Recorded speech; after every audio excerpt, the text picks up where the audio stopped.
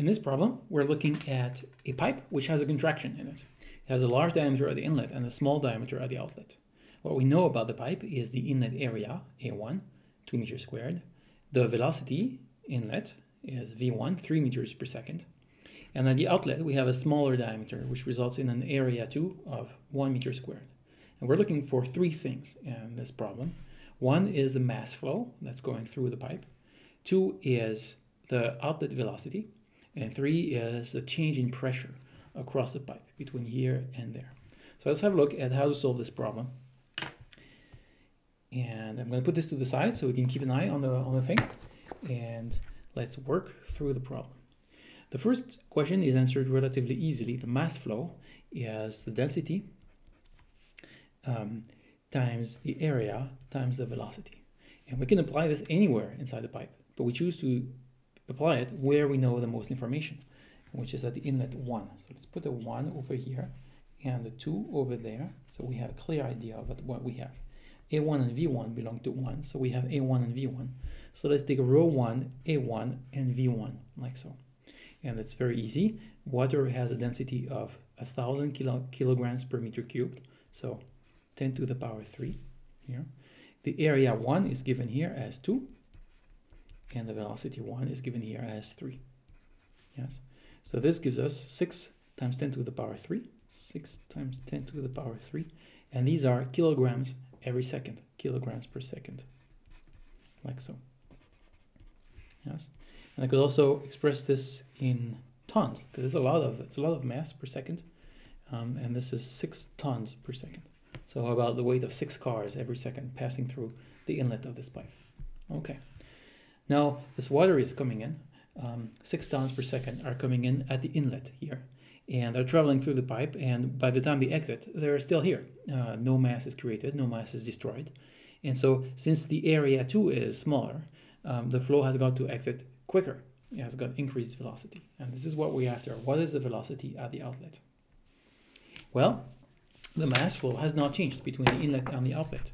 M dot here through the system, it's a steady flow, is rho 1, A1, V1, but it's also equal to rho 2, V2, A2, or rho 2, A2, V2, as you prefer. Yeah.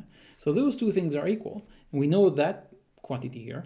And at the outlet here, we know A2, we know the density has not changed. It is still water, so 1,000 kilograms per meter cube.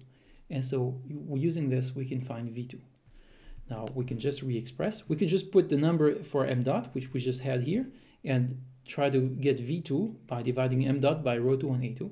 But a nicer, more elegant way is to just re-express V2 as a function of V1. So I write V2 is equal to V1, like so. V2 is equal to V1. And what do I have to put on the side? I have to put A1 divided by A2.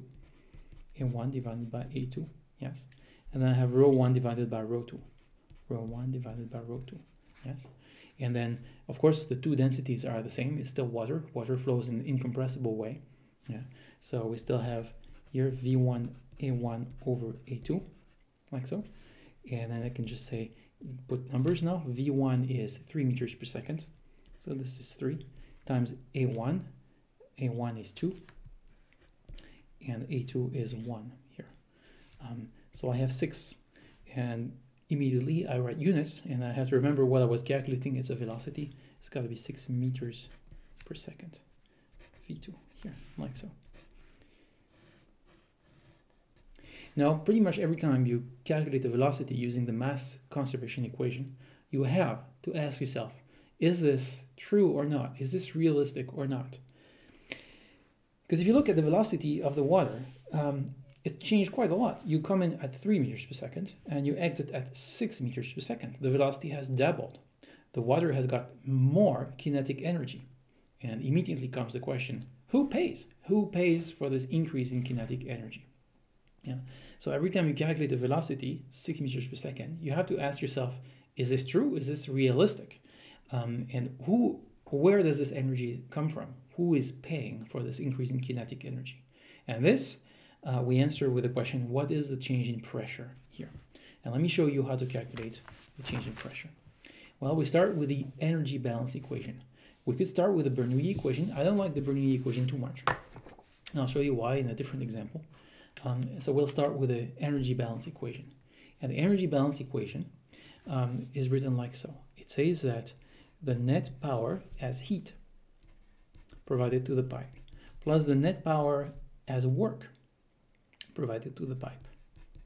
And so this is equal to the change of energy of the flow.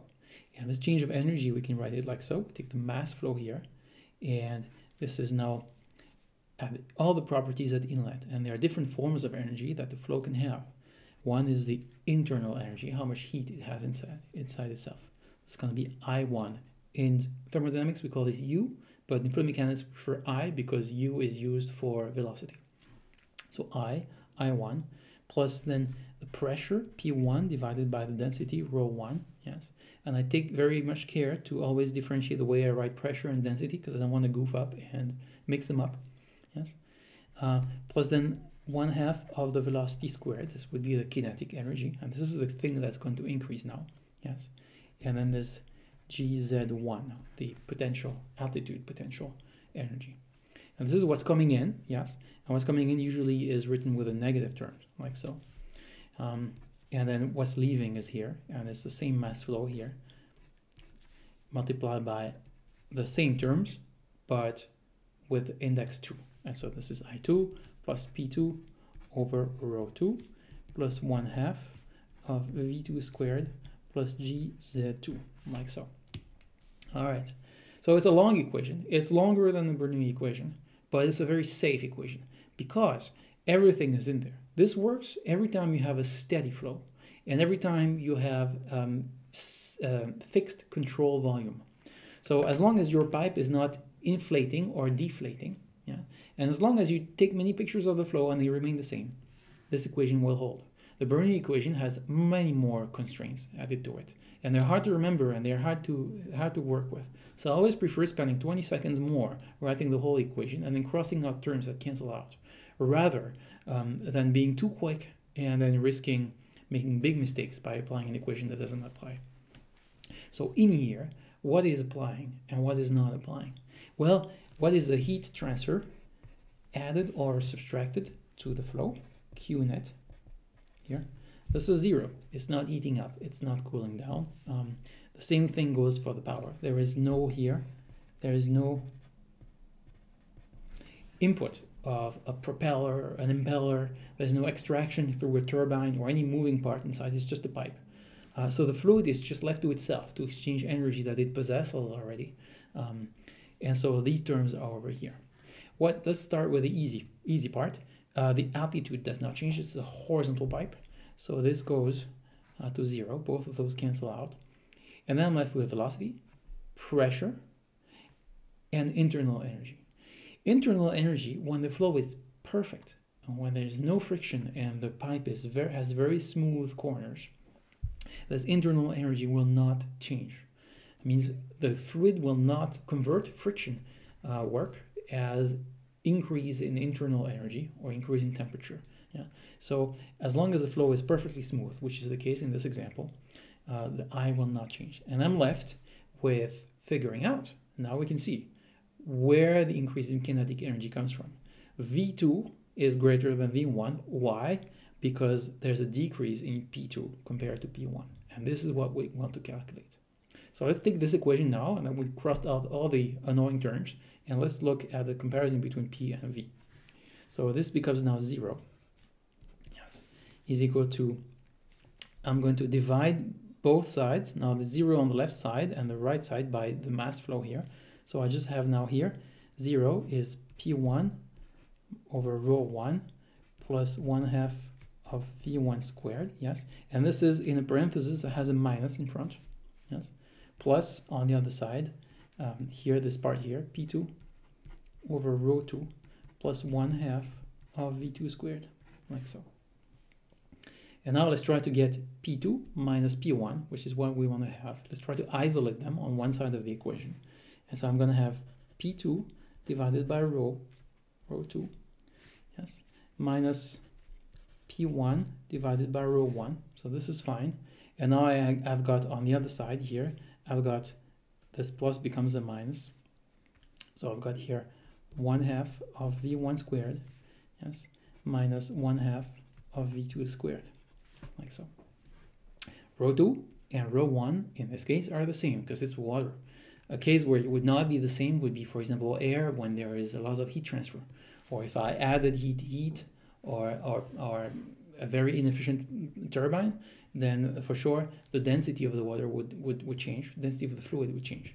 But in this case, it's water is incompressible, so rho is the same. So I can just say now P2 minus P1, and I take the rho here and I put them on the other side, and it's just called rho now. It's going to be 1/2 of rho of V1 squared minus V2 squared. V1 is high, V2 is even higher. So V1 squared minus V2 squared is going to be a negative number. And so P2 minus P1 is going to be a negative number, which means P2 here is going to be smaller than P1. Yeah? So we expect a negative number coming up here. So this I call it delta P. Let's call it delta P here. Yeah? Delta P is equal to, let me write it aligned.